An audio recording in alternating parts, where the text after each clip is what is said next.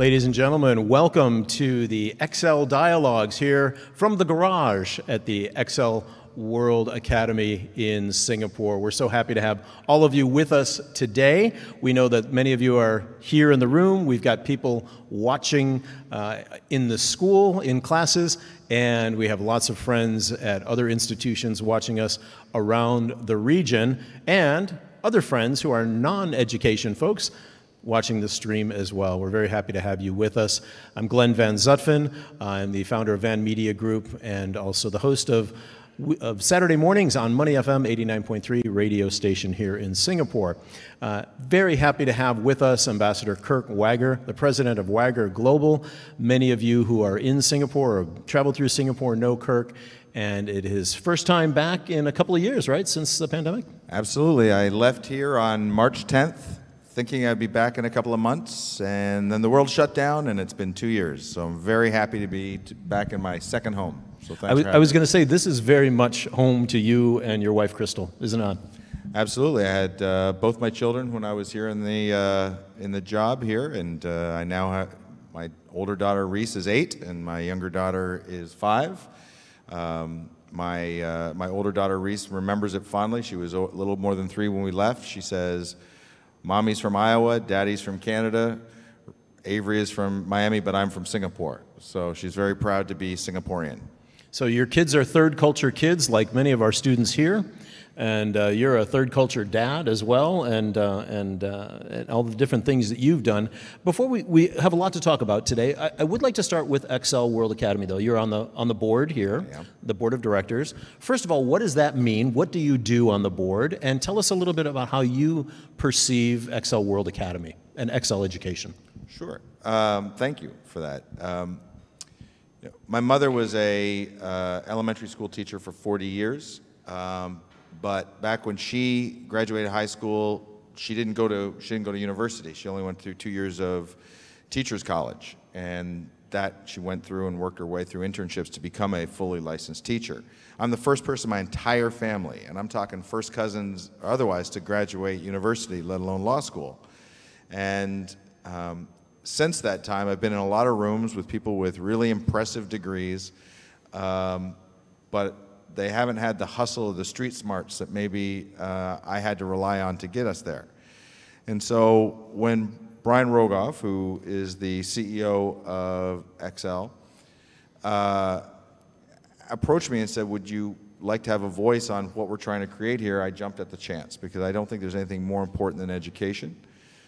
So what I think that he's tried to build, and on the board we try and support that and maybe give suggestions here and there, but really support that vision. And with people, if you're going to get a new head of school, the board gets asked a question and have an opinion. And then things like the garage, which cost some money that some other schools don't have, we say that's a great idea because we want to be different. And I think that's what this academy is to me. It's got a different mentality, it's got a different student body, it's got a different teaching core, and it's about really teaching the whole person, not just reading, writing, and arithmetic as maybe the old school way of doing business. It's interesting you say that, a new way of looking at things, and those of our friends who are in the room and the students here know about this place we're in right now called the Garage. But if you have never been here before, what's directly behind this partition is the esports stadium that was purpose-built here, the first one in Singapore at an international school or any school. And it, I think, signifies not just the love that students have for gaming, but the understanding that this is a 20-something billion-dollar business at the moment and only going up, and to be able to teach students about more than just the standard subjects, in addition to the standard subjects, subjects of the future. So, I think that as you become a parent, and you all will get there, and I hope you give your parents a break, because we all see things through our lens, right? So sports is one of the things that made me different or gave me confidence in school. My son, who's 16, is a phenomenal drummer. And when I say phenomenal, he's actually playing in Europe this summer at a couple of music festivals, which blows my mind at 16. But when he was like 6 and 7 and 8, I was like, come on, try basketball. And he's awful. I mean, terrible. And I was like, come on, try soccer. Nope, awful. But he found his way. My daughter, who's 8, who is less like an 8-year-old and more like a game show host, I don't know what she's going to do, but she loves fashion, she loves cooking. And the reason I'm saying that is there's so many different things out there, so many different paths to success, but really more importantly to happiness, that a school should focus on pushing a child, and frankly even the teachers and parents, to the place where they can excel, because you'll be happiest there. So that's one of the reasons I think that this laboratory, not just this room, but this school as a laboratory for finding what y'all are good at and helping you succeed in that, and maybe opening your eyes to certain things in what you're good at. You know, if you're good at drama, maybe you could be a really good lawyer or actress or writer or whatever. But there's a lot of different paths, and when you look at the esports, yeah, this is an incredible opportunity to see where the world is going with Web3 and the metaverse and all those things, which people my age and his age have no clue how to use, let alone build. But the people in this room have the tools already. So that's what this school is to me. Yeah, and it's interesting too, that we look at the world of NFTs now, we look at the world of cryptocurrency, crypto trading, and things, an entire new industry has cropped up in the last 5 or 6 years that is all part of you students' life now and will be for the rest of your lives, and something that is just so completely unknown to so many people. And I think this idea of trying new things and being exposed to new things, when you talk to the students here, the students online that are watching us, you have tried a lot of things in your life. And I have known you for many years now, thankfully, and one of the things I know about you is that you nearly, to my knowledge, have never said no to anything, or almost anything. But that is part of, I think, a growth mindset that I hope personally students will adopt, which is try everything you can, even though it may hurt a little bit. Do it safely, whatever it is. Don't do anything that's going to hurt yourself. But how do you feel about that growth mindset, that just say yes kind of attitude toward life? I think that's important, but I think that knowing who you are is the first step of that, right? And so after I left this job as ambassador, I was a lawyer for 21 years. I was pretty good at it, but I didn't want to do that anymore.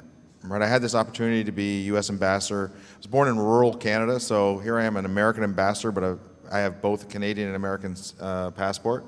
So I like to say that I was an immigrant representing the country of immigrants, which I do think is America's special sauce. But after the job here, which was the most humbling and incredible experience of my life, it was like, okay, now what? But I knew what I was good at, and I knew what I wasn't good at. And so when I talk to, lots of people will come at me and they see a former U.S. ambassador, and I know Singapore very well. We were all around. People would come at me and say, "We want you to join our organization." And I say, "What do you want me to do?" And they say, "Well, we'll figure that out later." That's a trap. 100% of the time, that's a trap. Because if they don't know how to use you, then how can you be successful? So as you're trying things, try things that you think that you can add value to. And sometimes it's just a different perspective. Glenn was talking about crypto and blockchain. So the thing that I'm doing most right now is I work with the largest crypto exchange in the world. It's called Binance.com. And Binance is incredible, but it's been around for 5 years. That's it. But they never had anyone who had been in government. They had no one who had any corporate background. They're all just brilliant tech guys. So when I say things that I think are pretty mundane or simple, it sounds like I've just cured cancer when I say, well, you should probably think of it this way. So I knew I could offer them something because they're 10 times smarter than me on everything that matters, but they don't have my experience with dealing with government or dealing with business or dealing with some of the things that we take for granted. So it's exciting. It's probably the coolest thing I've ever done because I'm around all these brilliant people in a space that I'm learning about. And I think that both of us, and I hope you all will be lifelong learners, right? I hope that you're learning stuff till, you're done, because that's what makes life worthwhile. whether it's finding new music, trying new foods, or jumping out there and trying a new industry. You know, in the last 5 years, the reason why there's Teslas in Singapore is because I helped Tesla on their market entry with being able to bring stuff in. I dealt with Singapore government, which is challenging. But they know me. They wanted Tesla, so that's what I did. I just, I said, okay, talk to this person, you talk to that person. How do we get to yes? I have no special skill, but I know being truthful and hardworking gets you a lot of the way. Well, I think you're being pretty modest by saying you don't have any special skills, but because certainly being a lawyer and having that mindset as well and that education would have surely helped with some of these business deals. Let me tell you something. Anybody who ever goes to law school here, when you're older, you'll realize that there's a few people there, but most people are just like going in that next step, that next step, that next step. There's not people who love what they do, like you love what you do. Or, like doctors love what they do. Not a lot of lawyers love what they do. That's just not happening. Yeah. All right. Let's talk about your time as ambassador. So you were here from 2013 to January 2017, appointed by President Obama, and really ushered in a very interesting time in Singapore's history, but also in American history as well, being the U.S. ambassador. First of all, break down for us how you become a U.S. ambassador. What is that process look like, in case somebody out there is thinking, that sounds like an interesting job? Okay. Y'all might be too young to know the movie Forrest Gump, but the Forrest Gump movie is, he just shows up everywhere. Like he's in all these different circumstances just by happenstance. I am a modern day Forrest Gump. I just kind of happen to be in different places and it just happens. So I always get the question when I talk to students, how do you become a U.S. ambassador? And I tell everyone who asks me that question, that's the wrong question to ask. The question is, how do you end up being involved in things that as you sit here right now, you can't imagine having that opportunity? And that's very simple. Get involved in things bigger than yourself. Whatever that passion is, if it's the environment, if it's animals, if it's cancer research, if it's a Kiwanis Club, get involved in something that's bigger than yourself. And for me, that was politics. For me, I came to the United States when I was 18 years old. I went to college there. I went to law school there. But I got involved because as an immigrant to the United States, I just loved being in the mix. Canada's a great country. I'm glad I'm from there. I'm glad my mom's there.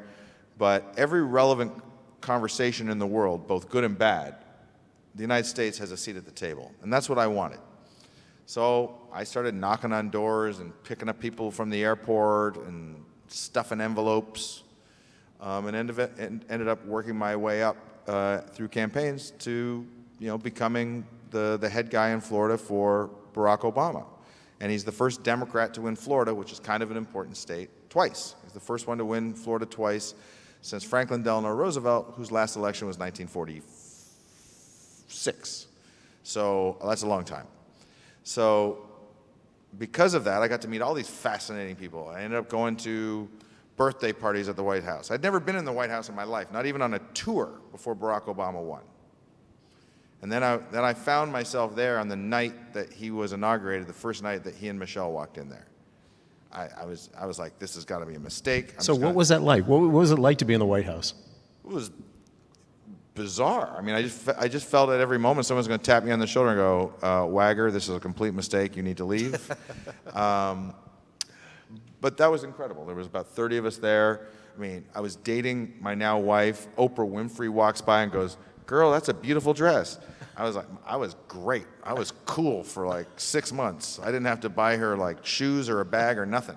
Like she was like, you took me, and Oprah Winfrey liked my dress. But we ended up like going to wild stuff where we'd be at the president's birthday party or state dinner. But once I got here in this job, my friendships with the people that were in the White House allowed me to really push for things for Singapore.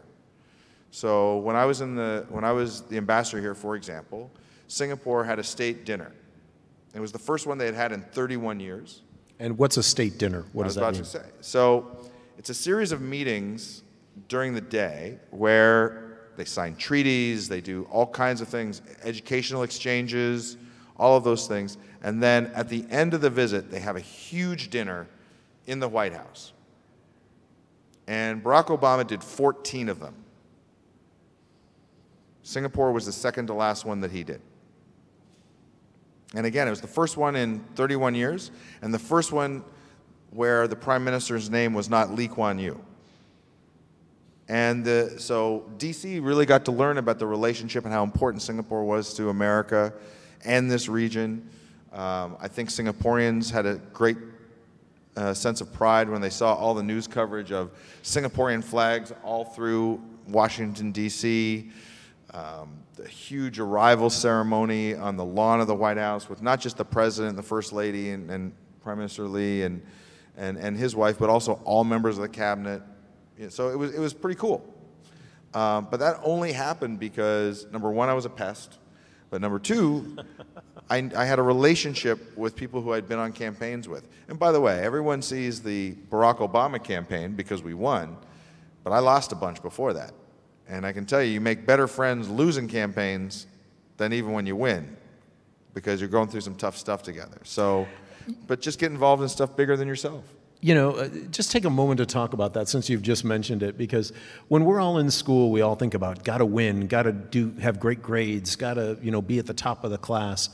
But a lot of learning comes when you don't succeed, when you fail at something. And failure is not a bad thing in any way, shape, or form, if you can learn some lessons from it.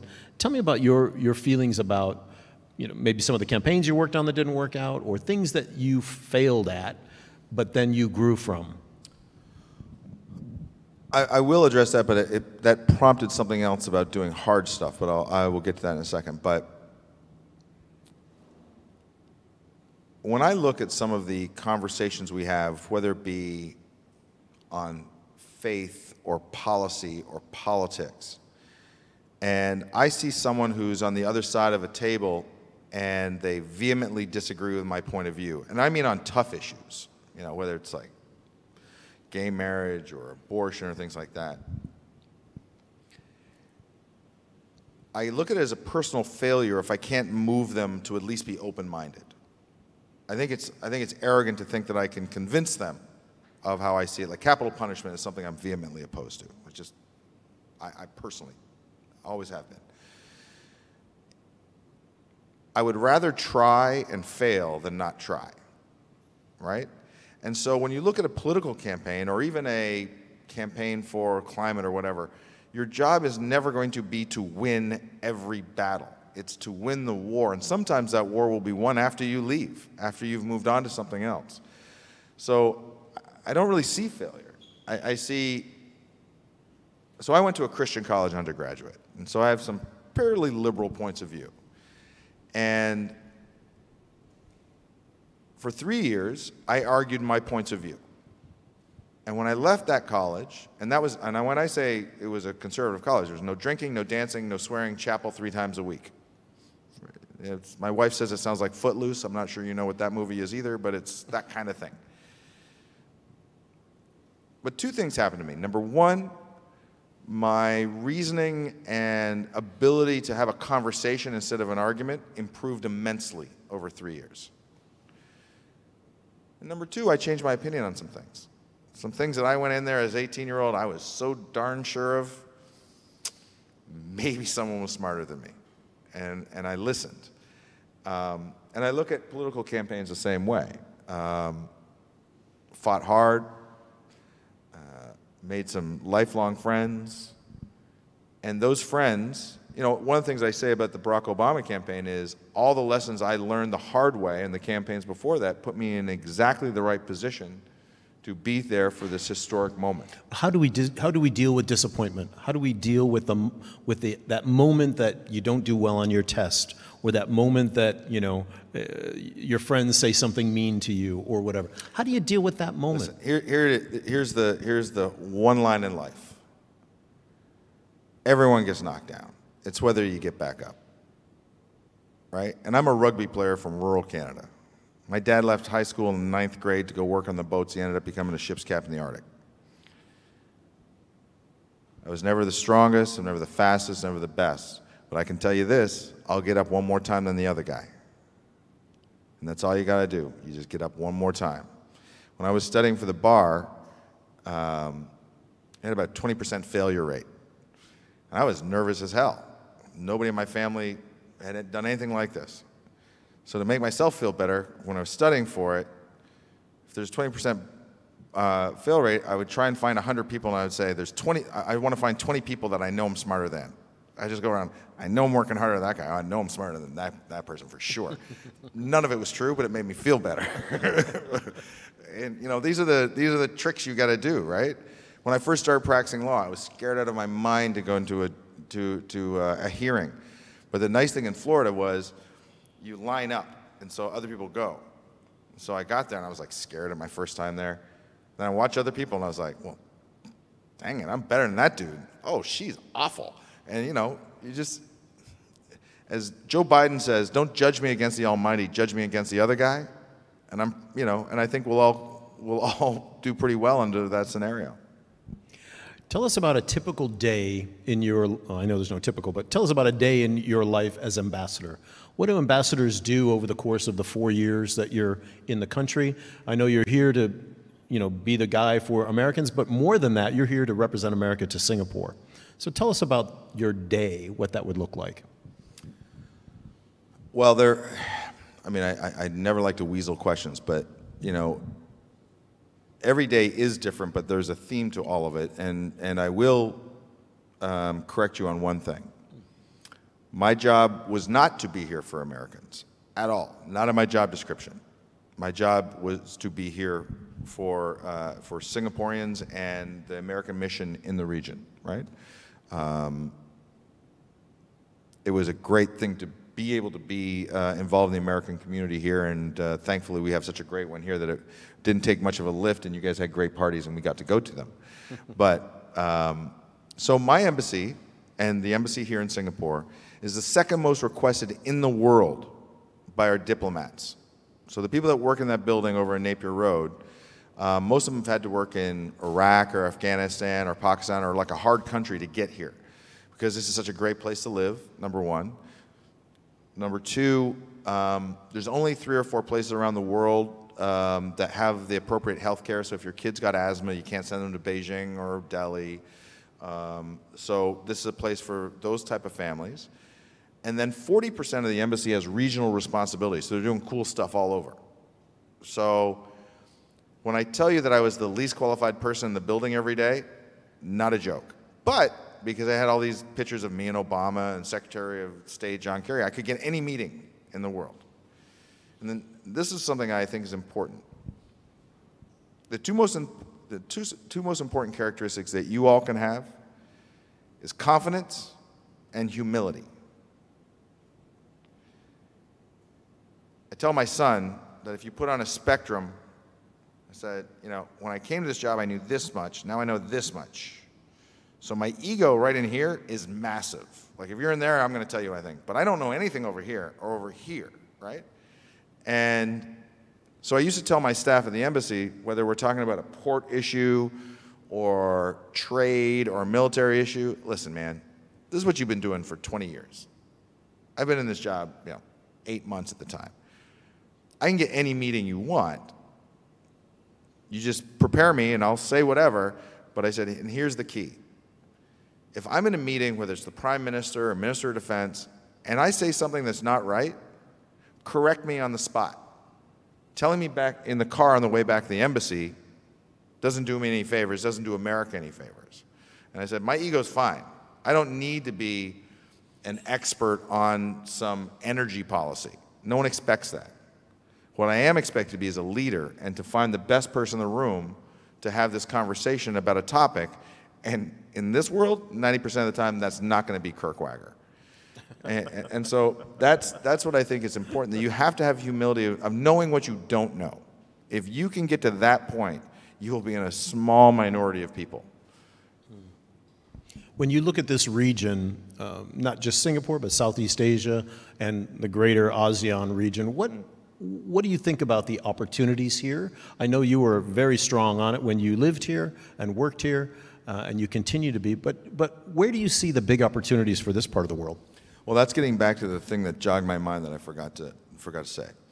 I happen to believe that the global economy is going to be driven by South and Southeast Asia for the next 25 years. 100% of the time. How many people in the room here are Singaporean? Okay, we got a few. Mm-hmm. Got a few.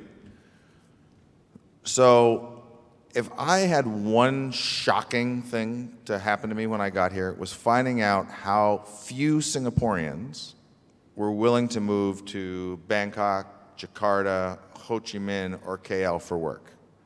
They'll move to London. They'll move to San Francisco. They'll move to New York. But if, as I believe, this region is going to be important, then you got to get your hands dirty. You got to learn about how the different cultures in this region work and think. And if you do that, if you're in the most dynamic region, you have an unfair advantage over someone coming from London or even Japan or certainly France, because you understand the different cultures, right? One of the reasons I think America has an unfair advantage right now in a global economy is because we have so many people from around the world, immigrants like me, right? And so it doesn't matter if we're doing business in Poland or Colombia or Vietnam, chances are there's someone who understands that culture, has a familiar relationship there. It gives us an unfair advantage. You all, by living and learning and soon to be working in this region, also have that unfair advantage. And I think you should take full opportunity of it. There's just so many opportunities out here, but if you're going to move your way up, then you've got to know the difference between how Taiwan thinks and India thinks, because they're both going to be relevant. And you have that ability. And I think that this is a pretty good start. I'd like to take this time for anybody in the room. Anybody have a question for Ambassador Wagar? Crypto is obviously very modern and only the last 5 years or so, as you say. What's your view, being so close to it, what's your view on the future of crypto? It's had a roller coaster ride of nothing for a period of time, skyrocket, and then a bumpy ride from there. What's the inside goss? Well, I think that's a great question, Tony. And the answer is I don't think we know yet. I think we know the technology of blockchain is transformational. In the U.S. right now, the numbers are between 15 and 20% of the entire population has some exposure to cryptocurrency of some kind, which is a shockingly high number to me. But it's really, my role in it is, if, as I think it is, the most dynamic asset class to come into existence in the last 100 years, however, it came into existence under the assumption that its value was because it could go around government. Well, those of us who have been in government knew that wasn't going to happen for very long. So now part of my role is to make sure that Binance particularly does all the things they need to do to be compliant with governments as this technology now evolves. So there's certain things that are already going. NFTs, I mean, like art, some of it's good, some of it's bad, but the marketplace will set its own market. But gaming and things like that, creating your own content and getting paid for on Web3, that's something that these young folks will actually be part of. What we don't know yet is, what does mass adoption look like? So, this is far too boring for the people in the room, but more for Yumi and Glenn. But when you get to the point where you can get car insurance with cryptocurrency, then who knows where it's going to go? Because it will be more secure and it will be cheaper. If you do blockchain on credit cards, what now costs 2.5% to use a MasterCard or 4 or 5% on an Amex goes away. And as I look at Ukraine right now, for example, if you're able to get aid to people that need it, whether they be in Africa or Myanmar or Ukraine, and bypass the corruption that we know exists, then society is better as a whole. So that's where I'm at. Could I just have a follow-on question? I don't want to get into the politics of the Ukraine, what's happening up there at the moment, But obviously the Russian situation is they've had their international finance disrupted through the elimination of the SWIFT platform. Have you heard anything at all about a major switch towards crypto as a result of that from Russia trying to get their money out and to pay bills? No. The answer is there's lots of commentary on that over the last week, as you can imagine, and the reality is just as you can't evade sanctions with an Amex, you can't do it with a crypto account either. I mean, if you're sanctioned, you're sanctioned. At the same point, all the crypto exchanges that I've seen have the same view that cutting off access from people who legitimately aren't supporting this action by Russia, and it is outside of their ability to get, the government that is, would be the wrong thing to do philosophically and logically. Other questions? Any questions from the students? Anybody? Yeah? Can we have the microphone up here, please? Did you choose to get posted to Singapore? Or did you or were you assigned there? And why ambassador specifically? Why didn't you just stay in the States or become a senator or something? Well, senator's elected, and I doubt that I could be elected for anything, frankly, to be honest with you. Although friends of mine were pretty shocked that I got confirmed by the Senate for this job as well. But I was a Model UN kid, right? And I always wanted to be involved in things that I hadn't been involved in before, right? So when I was your age, I was protesting apartheid at the South African Embassy in Ottawa. And so I always wanted to be involved in something like that. So the international stuff was really exciting to me. And you can't really tell the President of the United States where you'll go or not go. However, I did put some parameters on where I was willing to go. And so what I told President Obama was I didn't want to go to Europe because I didn't understand what a bilateral ambassador did in the context of the EU and NATO. I didn't want to go to the Bahamas or Belize because at the time I was 43 years old. I don't golf. I had a pretty good life in Miami. I wanted to go someplace that was important for him, but more importantly, important for the future of our country. And so he gave us a couple of options, my wife and I, and we said that one wasn't really for us, and we said we'd go to a couple of different places, and he thought this was the right fit for us, and I feel really, really lucky that he did. I was really lucky because I was the only political appointee in all of Southeast Asia. So all the other ambassadors in Thailand, Malaysia, Indonesia, they're all career diplomats. Phenomenal, incredibly educated, a lot of experience. But when you're a political appointee, you get the job because you're close to the president, which means there's nobody who can fire you except for the president. So my staff, for example, I would tell them, I said, listen, if you convince me it's a good idea, then we're going to do it. And if someone's got to take the heat, I'm done in another year and a half anyway, so whatever. If it's the right thing to do, it's the right thing to do. I'll give you an example of that. So June is considered the LGBT month for the State Department. And embassies all around the world flew the LGBT flag. Well, the LGBT community here in Singapore came to me and asked us not to do it. They said they didn't want it to look like it was a Western influence thing. So listen, we're doing our own thing, we have our own thing. We love it that you invite us to parties and all that, but don't get in our business. So I said, no, we're not going to do it. Well, there's some people in Washington, D.C. who just said, you got to. And I was like, not happening. So then they elevated to this boss and this boss. I said, I don't think you understand. I get to decide. Now, Barack Obama wants to call me on it. It's fine. Finally got to someone who understood and said, okay. But my staff was just getting beaten by people who supposedly were their bosses, but I was their boss.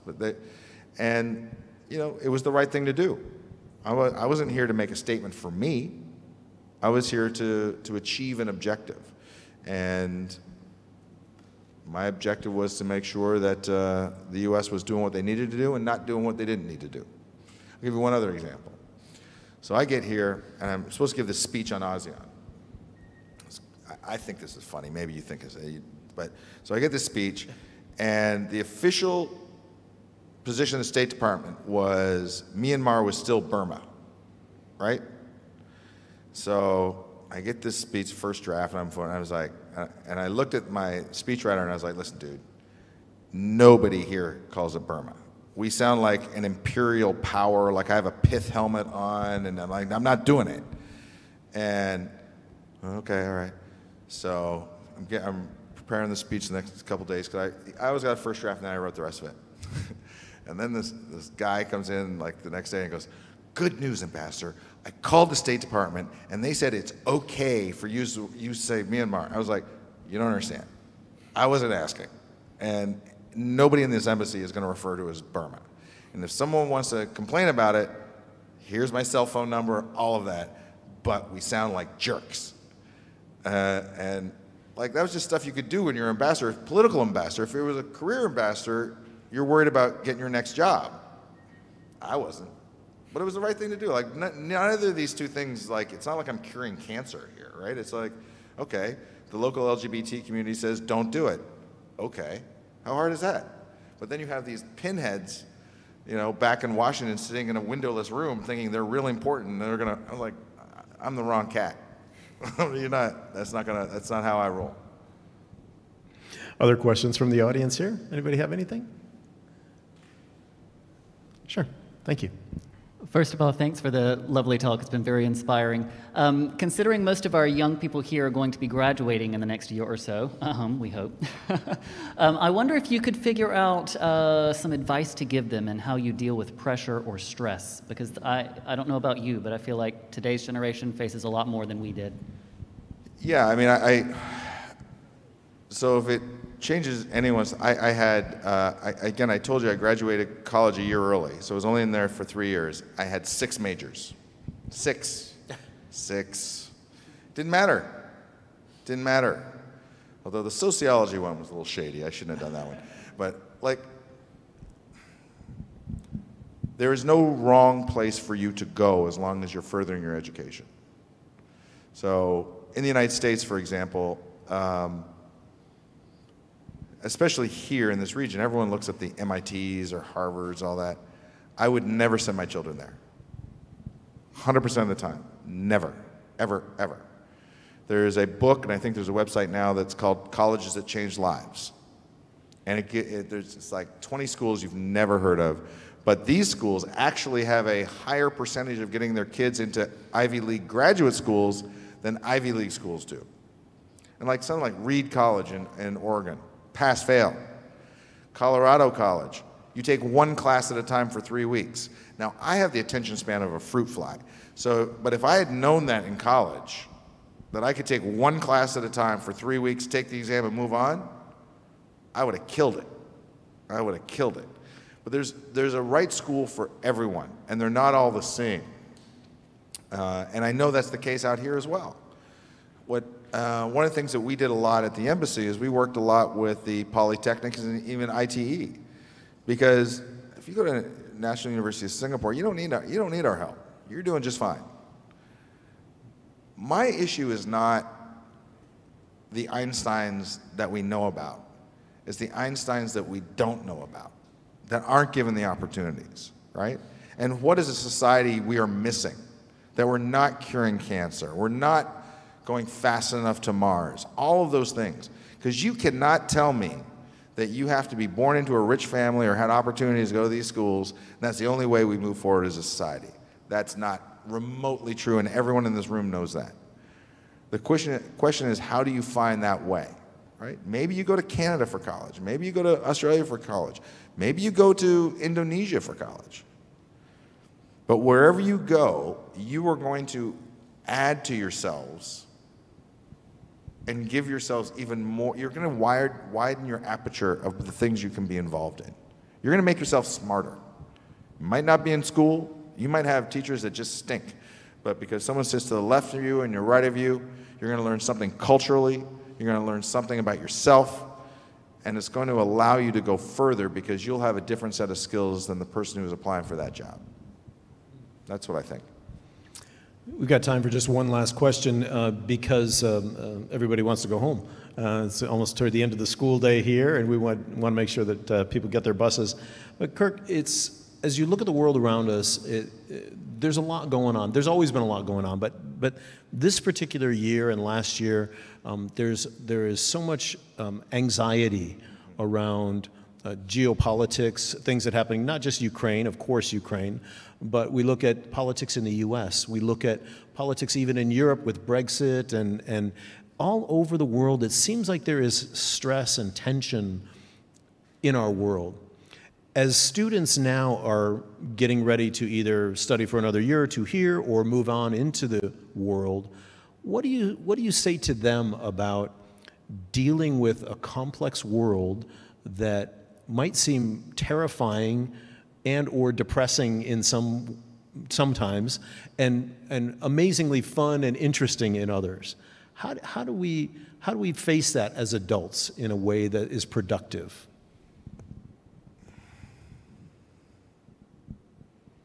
People in this room and people of your age bracket, like literally that 4-year window of who's in high school now, are going to come out of this with either the most important skill that you need to have in the world as we're going into, which is being adaptive,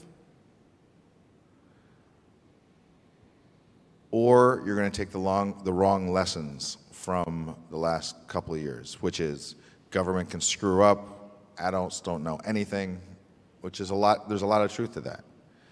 But if you come out of this as adaptive, as you guys have done stuff online, you've had to kind of roll with it when one wave of COVID versus another, no vaccine, yes vaccine, not seeing your friends, God forbid that you've had family members who have gotten sick, if not worse, you're stronger because of it. You're stronger than our generation, for sure. But every day, you have to see the beauty in life and have to see the opportunity in life. That's up to you. If you decide you want to stay in the 5-block radius you grew up in, that's as far as you're ever going to get.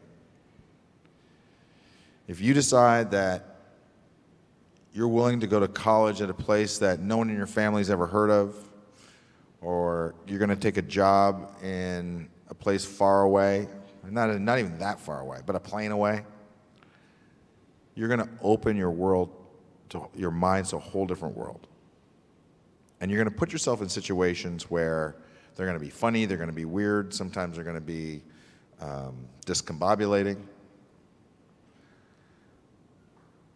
But I've been in rooms with people who own planes, who open their mouths and you're like, oh my God, that's the dumbest person I've ever seen in my life. Like they just had to have I was at an event with Barack Obama one time. He said he had time for 4 questions, and someone got up there, and the guy owned 3 planes. And he was serious. He was so earnest. And he said, this was when Barack was running. Senator, I have been trying to get your campaign to allow me to do this poetry event. I've been trying to do it for 6 months. And I'm sitting there like, what is going on here? This is like 4 questions. This guy's about to be the leader of the free world. A poetry event. And I've been laughing about that for 12 years. He brought me more happiness than he'll ever know. But put yourself in those rooms, right? I don't know if you know who Charles Barkley is, an NBA player. I once saw him dancing with Nancy Pelosi, who's the Speaker of the House. Nancy is about 80 years old.